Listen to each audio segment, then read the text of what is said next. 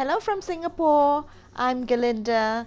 Today is May 31st and we have reached day 55 of the circuit breaker period. During a recent interview with CNN, Amy Cooper said that her entire life is being destroyed right now after Christian Cooper posted on Facebook a video of their encounter in Central Park, New York. The video shows Amy Cooper threatening the very freedom and life of Christian Cooper while claiming that he was the one threatening her life and safety. It arguably shows her having no problems at all lying, even though that lie could have wrecked another person's life. And the video shows Amy Cooper changing the pitch, the tone and the inflection of her voice while she was on the phone with the 911 operator. Her intention was to send out the message that she was being physically assaulted, although no one was assaulting her. Every single one of those actions were wrong, and Amy Cooper needs to own all of it before she can rebuild her reputation or her career. Amy Cooper is a white woman, while Christian is a black man. They encountered each other at the Ramble Woodlands area of Central Park in New York. 2 days after this incident, her employer, investment firm Franklin Templeton, fired her for what described as racism. Also on Monday, the same day that Amy Cooper made the false police report, police officers in Minnesota were killing a fully restrained and handcuffed 46-year-old black man named George Floyd. For several days now, we have watched the outcry, the anger, fires, riots and protests on the streets of Minneapolis, St. Paul's and various other US cities in response to this unjustifiable killing at the hands of police officer Derek Chauvin and 3 other officers. But let's not forget Amy Cooper.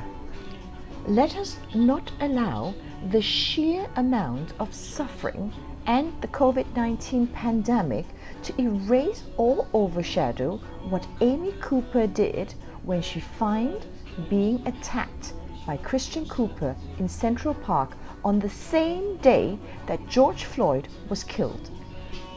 Though Amy Cooper has since apologized for her behavior and actions in Central Park, she still describes herself in victim terms. She has stated that her life is being destroyed by others since Christian Cooper's Facebook video went viral.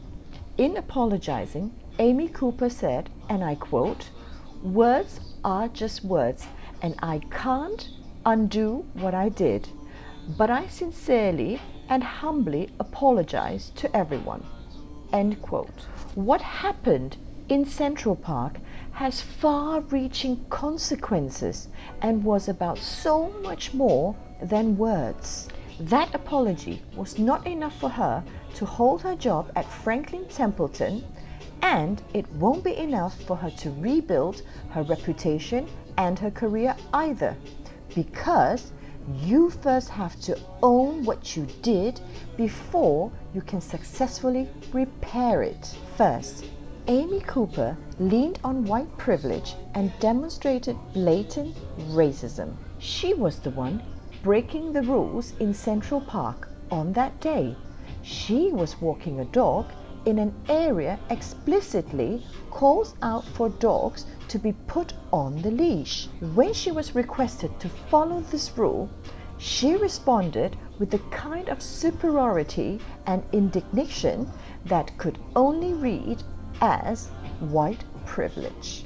Then her next move put a race smack dab in the middle of the episode by emphasizing Christian Cooper's race and placing heavy importance on him being an African American man. She wasn't just calling the police to claim that a man was threatening her. She went out of her way to let Christian Cooper know that if he did not stop recording her, she could get back at him by using her privilege to cry out that an African American man was the one doing the deed. In the video, before actually calling the police, Amy Cooper first threatened to do so already. In doing this, she was letting Christian Cooper know in a most pressing way that she had the power over him and that she could use her race and gender to get over on him.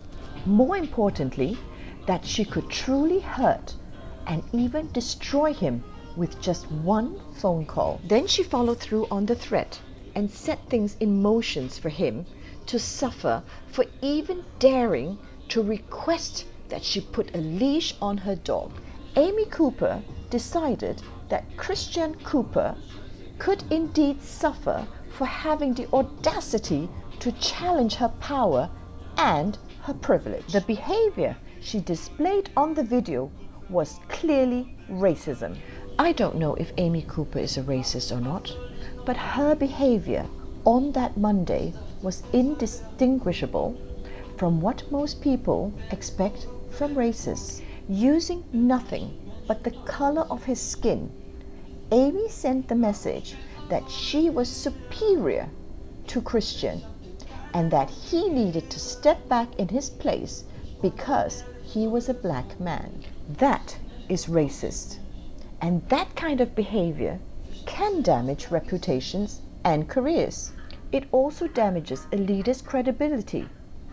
Second, Amy Cooper conjured up memories of Emmett Till and the white woman who lied on him. The first thing that crossed my mind when I was watching Christian Cooper's video on Facebook was Emmett Till's case. I have watched documentaries on the Till's case in the recent years, and the ease at which Amy Cooper lied is one of the most frightening things that she did that day. It was remarkable to see how winning in that moment would cause Amy Cooper to create an entirely false narrative and then do whatever she felt necessary on the call with 911 operators to get officials to believe that lie. Watching this uncomfortable and angry white woman go to unthinkable extremes to make a point is so doggone frightening that it scares me to think of what would have happened had Christian Cooper not had the video recording that day. Emmett Till was a 14-year-old black boy from Chicago. In 1955, his mother begrudgingly allowed him to visit relatives in Mississippi.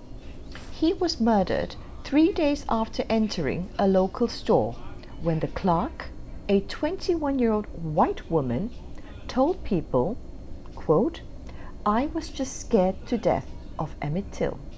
She claimed that Emmett Till had been inappropriate and whistled at her, among other things. The result was that Emmett Till was kidnapped from the home he was staying, tortured for hours, and then brutally murdered. Fast forward 52 years later, Carolyn Bryant Dunham admitted she had lied and made the story up. She held on that lie and lived a comfortable life and raised her own children. And although she admitted that it was all a lie, she was never held accountable for any of it. She never had to account for the murder or the suffering her lie had created. The encounter between Amy Cooper and Christian Cooper could have ended in a similar horrible way. If there wasn't a video evidence for this incident, how far would Amy Cooper have taken her lie? If there had not been the video, what horrors would Amy Cooper have brought down upon Christian Cooper's life? Third, Amy Cooper weaponized police against Christian Cooper by feigning assault. When Amy Cooper exalted her voice and played damsel in distress on the 911 call, she put Christian Cooper's life on the line. If you have watched the video, you may have noticed just how dramatic Amy Cooper became. And to increase the sense of urgency for the police, she changed her demeanor, raised her voice inflections, heightened her cries and animations, all in the attempt to get the police on the scene as soon as possible. She put it all on the line to ensure that the person on the other end of the 911 call would believe that she was indeed being assaulted.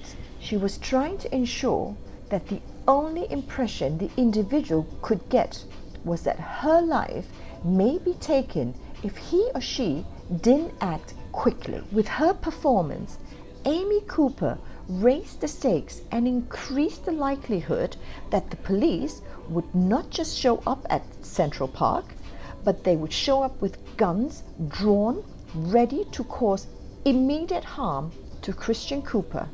She raised her stakes to make the police be prepared to do whatever they needed to ensure her safety. The very message Amy Cooper was sending to Christian Cooper was that the police exist to serve and protect her. She was sending a loud and clear message that she believes police work for her good and will work for Christians bad. Her actions left no doubt that she believes that the police will do whatever she wants, even arrest, brutalize, or even kill Christian Cooper.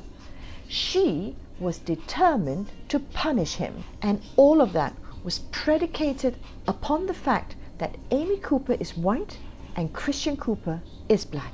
And now Amy Cooper is claiming that others are destroying her life? No, that is where she's wrong. She did this. It was her choice. She ruined her reputation and her career, and until she owns part in it, nothing will get better. Thank you, Tarina Ellen, for the article.